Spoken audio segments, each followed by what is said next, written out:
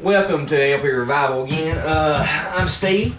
I'm Ed. I'm here today to talk about an album where you think's really cool, think you like it too. This is Spoon's Transference, just released. This just came out. This guy's been waiting on this record for weeks. Yeah, this came out a couple weeks ago. This is the #1 rock record on the Billboard Top 200 right now. Impressive. It's really good. There's a reason for, why they've been named as the band of the 2000s. They put out album after album consecutively, really tightening up what they're doing and showing you, kind of what they're about. This album's a little less produced per se from their other albums.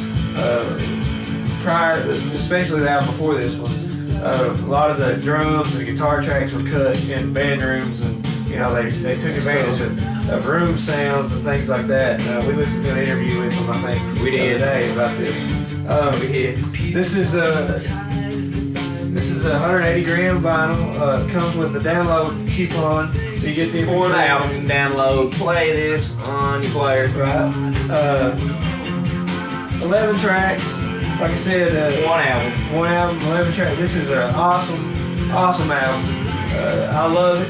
I can't say enough about it. I've listened to it about 400 times since it came out, even before, because NPR had put the songs up on a Rise player, and I was listening to that like a week or two before it came out. So, and also, forgot about this, we got the single for one of the songs from the album here. Let's go ahead and play that. So, this is a 45. And one of actually the B-side is not on anything else. It's on how you get that song. What's the name of that tune? Mean Red Spider. Mean Red. And this is a pink vinyl record. Cool. It's a 45 single for the song Written in Reverse, which was my favorite song off the album before I heard it. It was the first song I heard. Actually, it wasn't the first song I heard, but it's my favorite song on the album. You get a little... I've heard this song. This guitar lick is not on the album right here.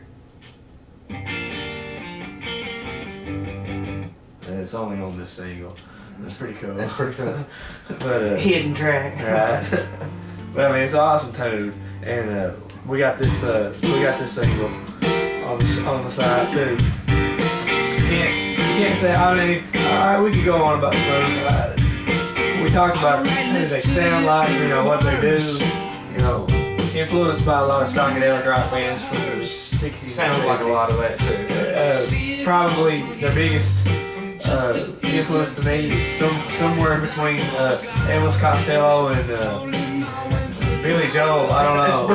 Man, it's broad. It is very broad. It is awesome. It does sound good. And that's why I like it so much. So, like I said, we're LP Revival. You can pick this up on our store. Get the single, get the album.